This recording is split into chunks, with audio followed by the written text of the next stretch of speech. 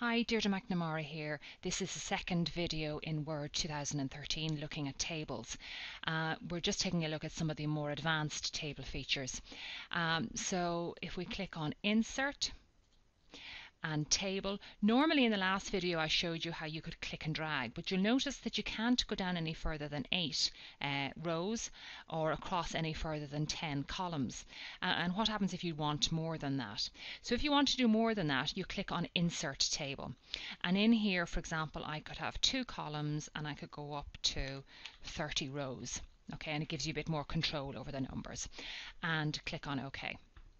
So that gives you a table with a lot of rows in it. Okay, so the next thing that we're going to take a look at doing is using some of the built-in design features that are available. So if I select my table, and in here I can choose different sort of formatting.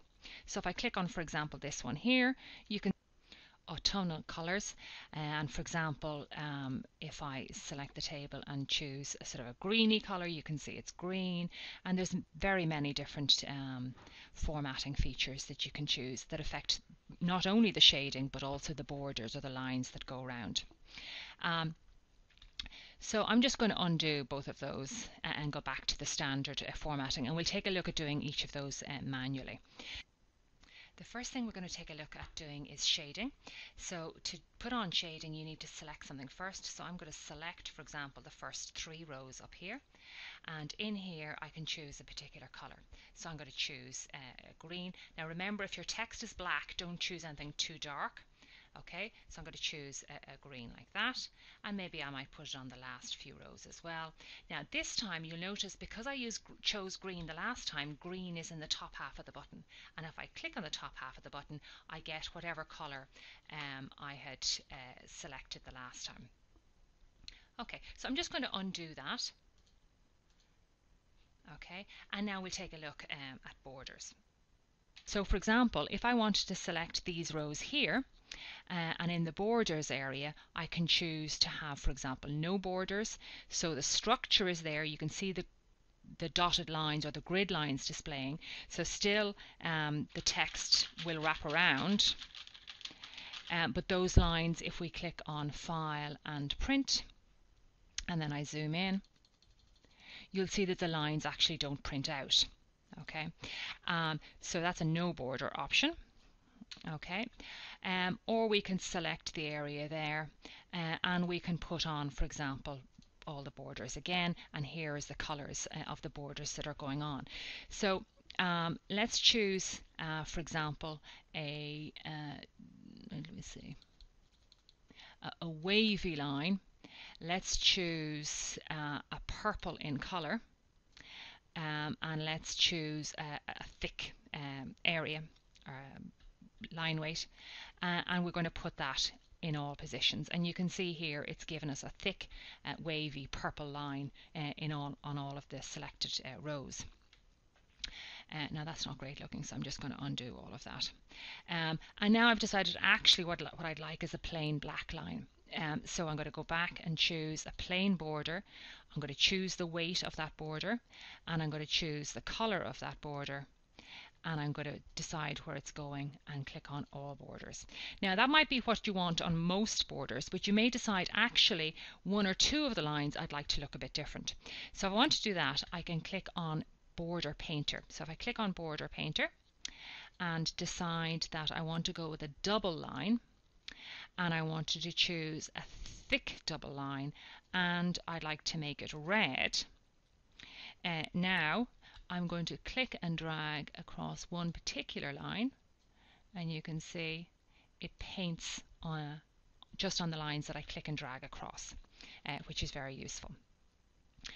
Okay, so I could choose a different line, for example, a black plain simple line, make it a very fat one, and then change the color again, maybe go to blue, and I could draw in on those lines or around the edge, and maybe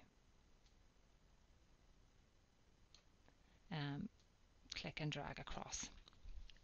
Okay, so that's having a look at doing borders. And I'm going to just to come out of that, I can just click on Border Painter again, and my mouse turns back into an ordinary cursor again. The next thing I wanted to show you was how to merge cells. So at the moment, so when I put in text in here and I run out of space, it automatically wraps around and those lines stay solid. I'll just undo that. But if I wanted this to be one big cell, I could select the cells there like that, clicking and dragging with my left mouse, move over to the Layout tab and click on Merge Cells, which is this button up here. And this is now, and I have some text pasted there. This will now wrap around in one particular area, and that becomes one big cell. I could decide to, for example, merge these cells over here and select, clicking and dragging over there, and click on Merge Cells. So that's a very useful feature. Sometimes you want to increase the number of columns within an area or rows. So you select the cells that you want to do that to, and then you can click on Split Cells and then type in the number of columns. So for example, you might want 4 columns. At the moment there are 4 rows. That's fine, and click on OK. And you can see it divides it up into the number of rows that are available. By default, when you put text into a cell, it stays in the top left-hand corner. So for example, if I type in the word text here, you'll see that the word text is in the top, not the center, and not the right, but the top left corner of this particular cell. On the Layout tab here, you'll see that the top left has been selected. I could make it, for example, top center, top right, middle right, bottom right, and you can see there are 9 different positions around the cell that you can position your text. Okay, there are many other options, but they're the main options that you use in Microsoft Excel or Microsoft Word tables. Just one thing to be aware of, you'll notice that I have all the table tools available to me here. The minute I click outside the table, so this is the table, and when I click outside the table, you'll notice they disappear, and you're thinking, where are all my table stuff? Click on the table and your table options then become available to you. A new feature in Word 2013 is the nice easy way there is to add in new rows or new columns. So for example, I have a new table here in front of me, just a simple table with people's names listed here, and I think, oh actually I'd like to put in another name between the title name and the word Tom. So if I come out into the margin, the minute I come out, I see this little plus sign. So if I click on the plus sign, it adds in another row.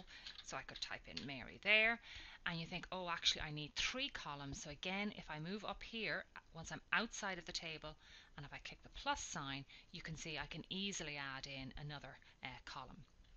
If, for example, you didn't want a column, you can select the column and go to the Layout tab, and in here you've got Delete and Delete Columns.